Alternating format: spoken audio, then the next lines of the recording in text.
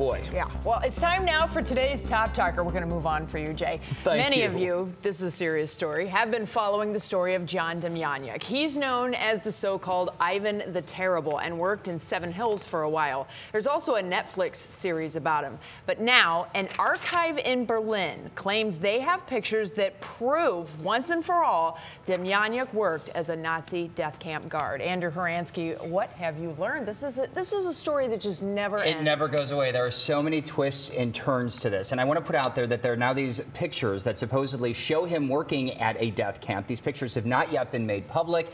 They supposedly will be next week. They are part of an archive in Germany that is called the Topography of Terror. The group keeps historical records related to the Holocaust.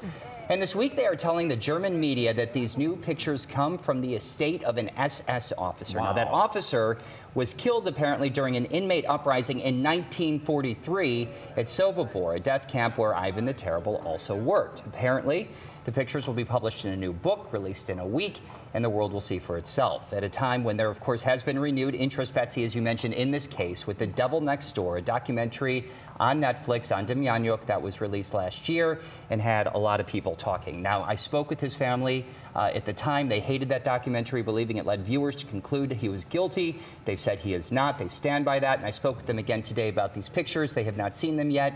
They did not want to comment on camera until they do, but they, let's just say, believe that this is a way to try to stir up buzz and sell a book. Well, they've done that. Yeah. Do we know how many pictures exist, and is there any corroboration that this will prove to be Ivan? Well, you know, there are experts you can get to say just about anything. I mean, they had his ID card, right? And so at that point, you know, you would think that, well, was it him or wasn't it him? And there are people who will disagree over looking at that. I think the big question is, why are these surfacing now? I mean, this guy died in 1943, and these pictures have been around for a while, so they're surfacing now. Apparently, there are more than 350 of them, but we don't know how many of them actually do show John Demjanjuk. Again, if they show John Demjanjuk, I think you will find experts in Germany who will speak on either side of this. It is him, it isn't him. And that is something that has been going on now, as we know, for decades. And Demjanjuk himself passed away in 2012. So this is far removed from that, too. Yes. Wow. Well, perhaps it will bring to an end the ongoing saga. Is he or isn't he? At the very least, it will keep the conversation going